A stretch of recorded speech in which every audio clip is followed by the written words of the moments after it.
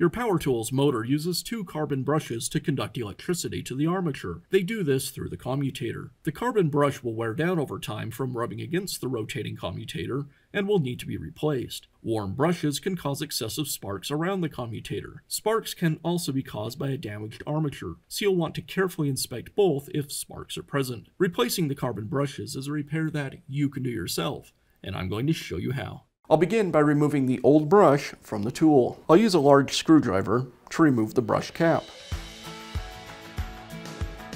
With the cap removed, now I can pull the brush away from the holder. To install the new brush, I align the brush with the brush holder and insert it. Now I'll reinstall the cap. The brush has a hole in the top of the clip. There's a post on the brush cap. I'll align the post with the hole and that'll center the brush. Now I can tighten the cap. A trick I like to use is to turn the cap backwards until the threads engage. Now I can thread it into place without cross-threading. Don't over-tighten it or you can damage the cap or the brush holder. I'll repeat this on the other side.